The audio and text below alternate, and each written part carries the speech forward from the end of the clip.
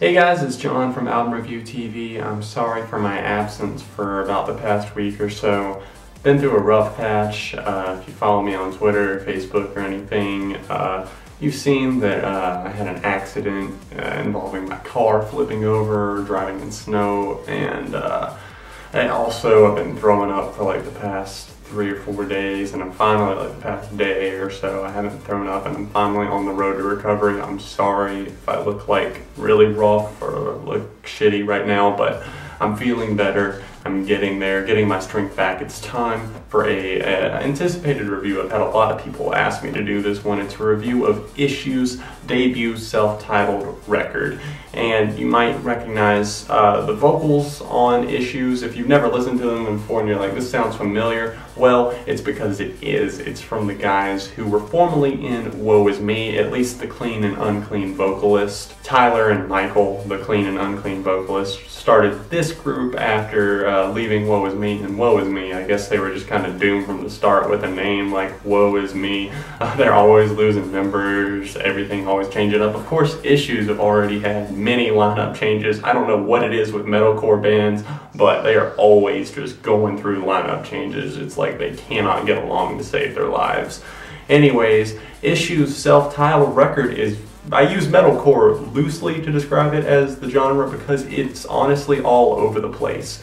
Things that it reminded me of right off the top of my head: Linkin Park, Limp Bizkit, Woe Is Me, of course, because of the familiar voices. Yes, there are definitely metalcore influences and traces here on this record, but it's definitely got a lot of cool outside influences. Scout, their DJ turntable guy, is actually doing a really good job in helping this band stay very creative. That's what adds a lot of, chemistry to the band, a lot of distinctiveness to their music is the scratching. It's very creative, and like I said, it reminded me of Linkin Park's earlier stuff because, Joe Hahn is their turntable guy, and he's always scratching and adding extra stuff. They even gave him an instrumental track here, an entire track to himself on the Issue's self-titled record called Old Dena. Some of the songs can become quite cliched and tired to me just because of the fact that they'll not have that much else going on musically other than a couple of notes being strummed on the guitar over and over again, and just kind of feeling like they didn't really try that hard on that specific track. But then there's other tracks like Life of a Nine, Sad Ghost, Mad at Myself, Never Lose Your Flame, Stingray, Affliction. Those tracks are all ones that really make me feel like, wow, they put a lot of effort into mixing things up and just defining what, I guess, rock or metalcore is going to be probably in the future. I like the use of the screams and clean vocals throughout. They're rotated pretty nicely throughout this record, although on some tracks, like the Langdon house, those are just ones that kind of felt like the whole rapping, screaming, singing thing. It kind of made me cringe just because of the fact that that's where the Limp Bizkit thing came in. It was like, oh, are you really trying to do this? I mean, I get it, you're trying to have a lot of diverse influences here on the record, but that's one that just did not pan over well with me. Life of a Nine is one that's really grown on me. I really like the screams on that one. I thought it came off a little bit more passionate than I originally thought. I think the more you hear that track, it's going to grow on you. It's something that's a little bit more traditional in a sense of, I guess, metalcore, but at the same time, it's also pretty creative and it has a nice flow to it throughout the track. Sad Ghost and Mad at Myself, the opening two tracks, those two go perfectly together. Some of the tracks don't all flow that well together, but that one is just kind of an explosion, a good explosion that is, to start off the record. But things kind of drag kind of in the middle of things. Then towards the end of the album, things pick up again, starting with the instrumental Old Dena, then Stingray, Affliction, which was the lead single from this record, Never Lose Your Flame, Personality, Cult.